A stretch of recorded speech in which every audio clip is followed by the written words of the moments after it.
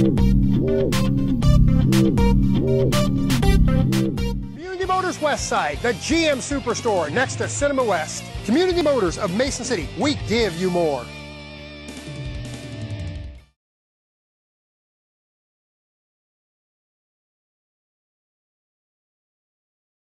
However, just a point of clarification, I asked very early on if we were going to have a discussion specific to the agreement, and I thought it was going to follow the presentation. And that may be germane to my motion. I'll make the motion if you desire. I guess if you're asking, are we going to discuss all the details of the contract tonight? Is that what you're asking? I think before this board can ever vote on an agreement, we need to know any concerns that this board might have with the agreement that we have before us, so that at the point in time we come to vote on the agreement, we've gotten all the issues out on the table, and hopefully we have a document that's pretty close to being final. I guess I would defer that to our attorney, but in my mind, you know, we can ask questions about the contract all the way through, but we just got this draft of this contract, and we need to get it studied by our legal authorities. He needs to get back to their legal authorities, and, you know, there's probably 50 questions that we have, and then get that final draft back there, and get that final draft to the full board, and see where we're going to go with it, is how I would see it going. But I think we're seeing this very similar. You just said 50 questions. I know I have one, so I don't know what the other 49 are. And it may be that people, maybe those 49 don't cover questions other people have. And I think if we're going to ask the attorney to go finalize the deal, he needs to be aware of every issue that anybody might have. well, technically, that is not on the agenda. Well, I addressed that concern yesterday.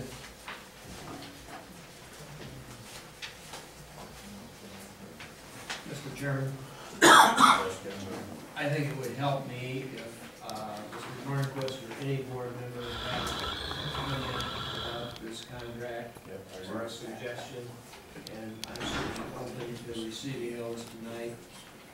I would say that this is a preliminary contract, and I have a number of concerns of my own based on my own experience and information that has been developed over the last weeks, including at the executive committee meeting. And I'm not really ready tonight to get into all of that, but I would like to hear from anyone here so that I could add that to my own concerns, so that when I begin discussing with Ms. Arthur, we'll be able to get to the substance of it quickly. Okay, so are you looking for concerns before or after I make my motion? I think it would be proper if you made your motion. Okay. Somebody seconds it. Okay, I will do so. I request that we call for a special LNI board meeting on or before January 26, 2012, that'd be 2 weeks from tonight, with the sole purpose of the meeting to either approve or deny an agreement between LNI and CES. The executive committee shall determine the exact time and place of the special meeting and notify board members accordingly. Okay, thank you. The motion's been made. Do we have a second?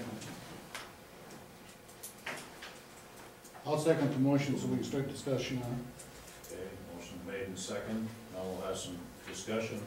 And I would entertain the discussion that, like Jim asked, if anybody has questions about that contract that he needs to know about, within reason we can talk about it, I guess. I think it's important to hear from Bill and our staff their opinion of this proposal or this agreement, and their general consensus, thumbs up or thumbs down with all of this as well. I think that's important for every board member to know, or to have that in their thought processes with that. I'd like to see that as part of this discussion at some point. I want to know what the date January 26th has to do with anything. You're being bullied by Mason City. Okay, please, let's keep this, try to keep it civil. Why do we have a date of January 26th? Okay, Scott's ready to answer, I think. Yeah, basically, the project has become time sensitive, and January 26th is critical to approval of the project. This project took longer to make it through the zoning board of adjustment. It was a very thorough process. A lot of good came out of that process, but it took longer than what was anticipated, which now puts the duration of the project relative to the permitting at the DNR, construction of the facility, and getting the plan online at risk with some of the key dates that they have to make because some of the very things that have been talked about tonight. For this project to move forward, it really needs to clear this hurdle by the end of January.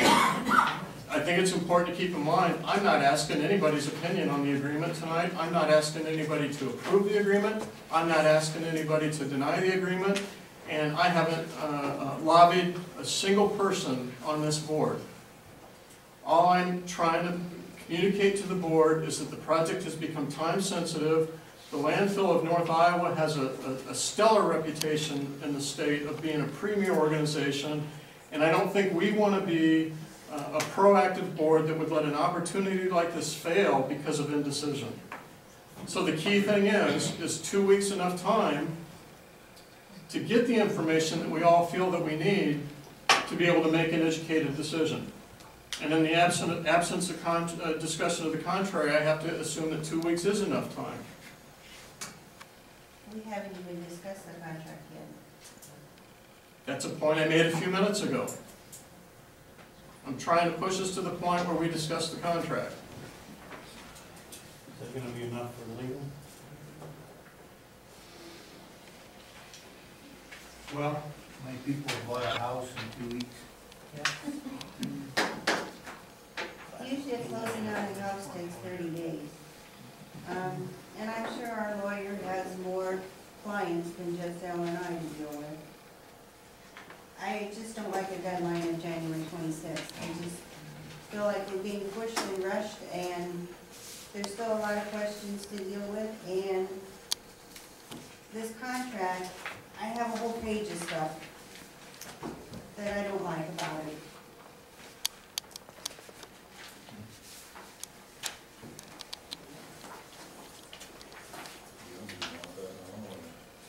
Sure. Okay, ma'am, if you have a list, then I invite you to read it off. I guess that's why we're here. Okay, here goes.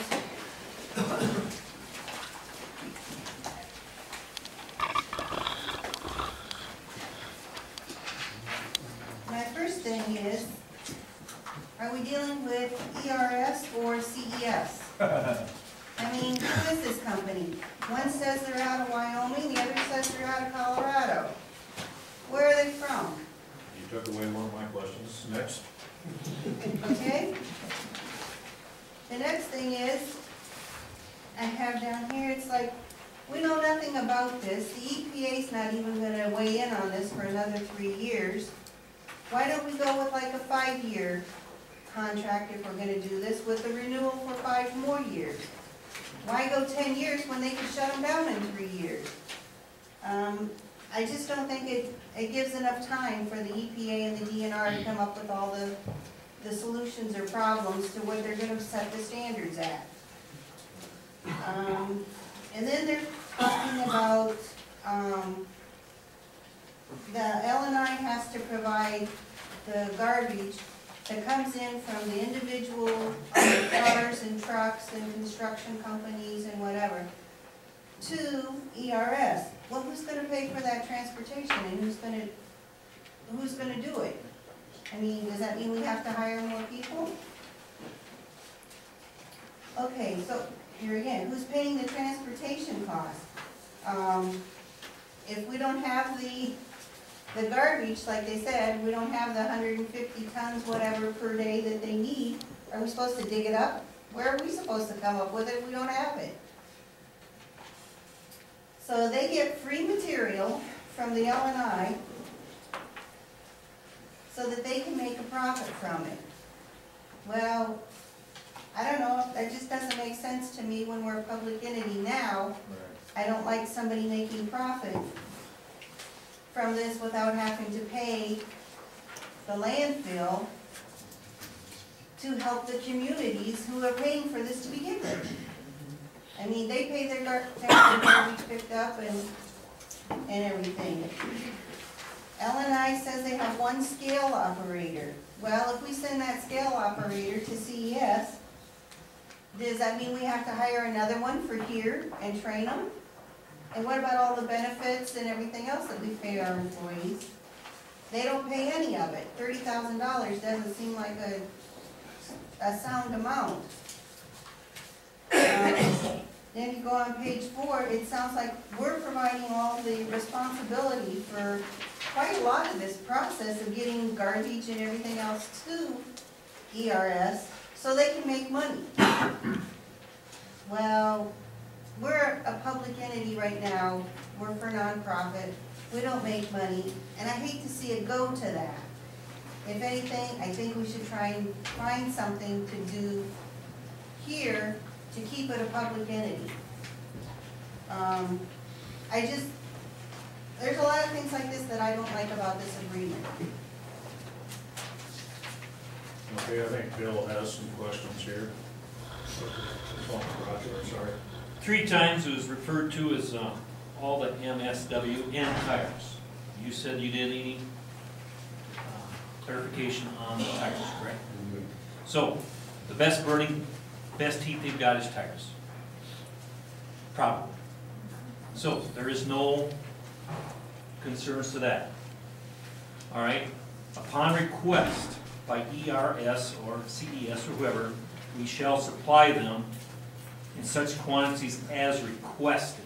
That means we are on demand. If we can't, then what? Another line up on G, it says LNI shall accept at no expense to ERS. Well, if you're going to take our corn and give us back ash, you should pay like anybody else for it. Because of the fact now we have to do something with it at a different cost. Originally, you wanted $5 a ton charged to us to take our garbage to you, but you know, for some reason, miraculously, you could absorb that $350,000 a year. That's real quick math, real fast absorption of cost. Why was it on the initial project?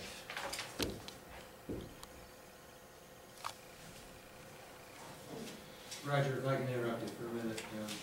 The first point you made, what was the contract paragraph? Page 3.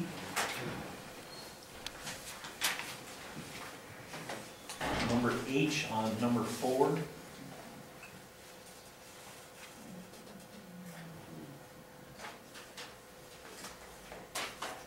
Okay.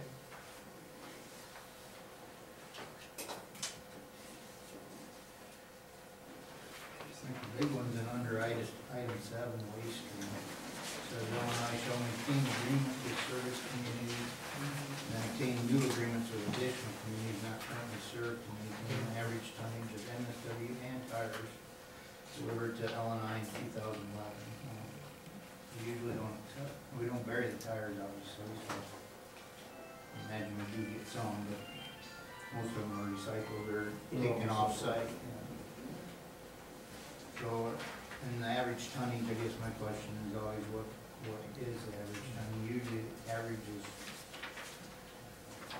over a year, which is, then it's not really an average if it's just 2011, or is it over a month, or what it is, it's just not clear. And also, going back to the public entity, if we're a public entity, how can we go out and recruit people?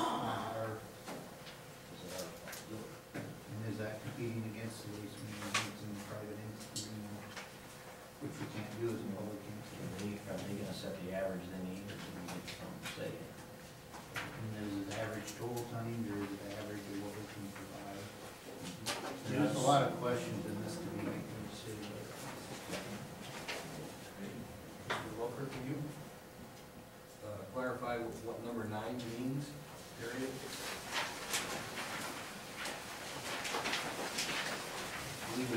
No, I can't.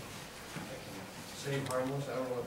Well, I know what indemnification is in general, but in the context of this agreement, this is a circled item on my copy of the contract, which means to me, I want to have considerable discussion with the other side about it, so I can understand what it is they're trying to say to us here. And more importantly, what exposure to risk it presents for it. More importantly.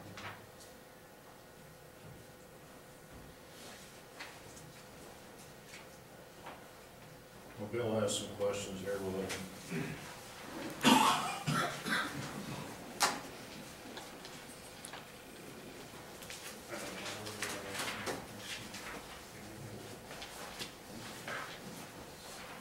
Most of them been discussed. The big one is what Jay brought up in 7. The waste being obtained and agreements with service communities and to obtain new agreements. I think somebody had mentioned that it's not in our means to go out to solicit other communities that are already in service areas. And as we saw with the bear incident, we don't have any control over anybody's garbage.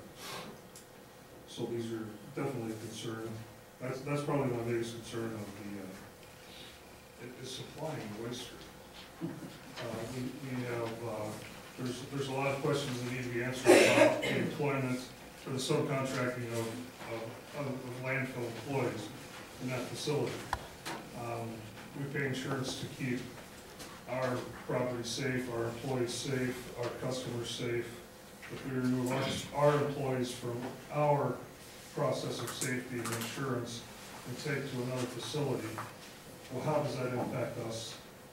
That needs to be addressed in here as far as a single statement that says that they'll offer $30,000 for employment, or our employees to be subcontracted.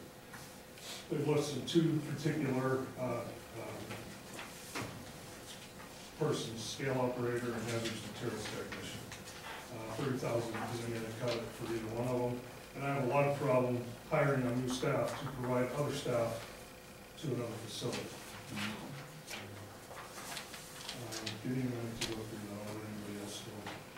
I just had one question that I've asked Jim maybe to look into, but we all signed a 28E agreement to bring our municipal refuse to this landfill as a landfill. Are we going to have to amend our 28E agreement to allow this waste to leave this landfill and go to another place? And if so, that's gonna take time. And my belief is in reading that contract, we will have to ratify that 2080 agreement.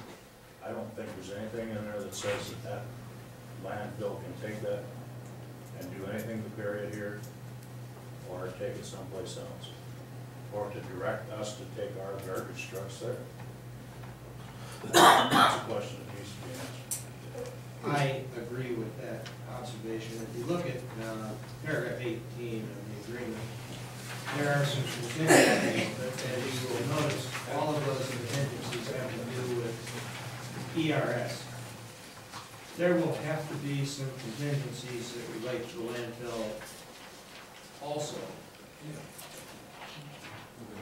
Or if there aren't, you would be in violation of this contract the day you sign it. And those contingencies will be, in my judgment, at least the following: that there be approval by the DNR of an amendment to your comprehensive plan to permit this diversion of waste, that there will also be an amendment of the 2080 agreement, and also that each of the member communities, which now has an ordinance that directs the waste be placed here,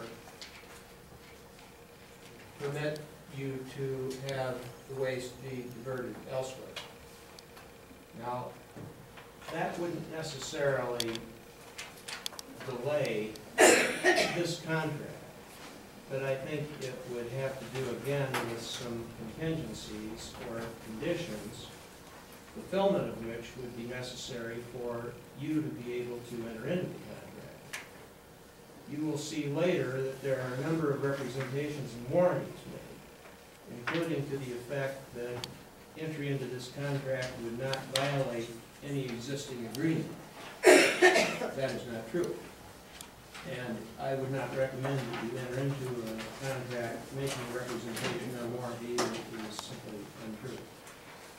Having said all those things, if the direction of the board is that we negotiate a contract, my duty is to negotiate a contract. And I think that can be done. I sure would like more time than 10 days or 2 weeks. But I also understand that in business, there are occasions when things are time sensitive. And I have a good working relationship with the attorney for the other side.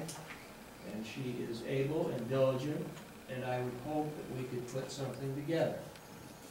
I would prefer to have probably several months for something of this magnitude, because there will be considerable backing and forthing on it. And when you have such a rigid timeline, it makes that very difficult. And I think one of the risks you run with a timeline like that is that you end up with an imperfect agreement. And that is not good for anybody, either side. You're talking about a 20-year relationship here that we are to put together the structure of it in 10 days or 2 weeks. That's a difficult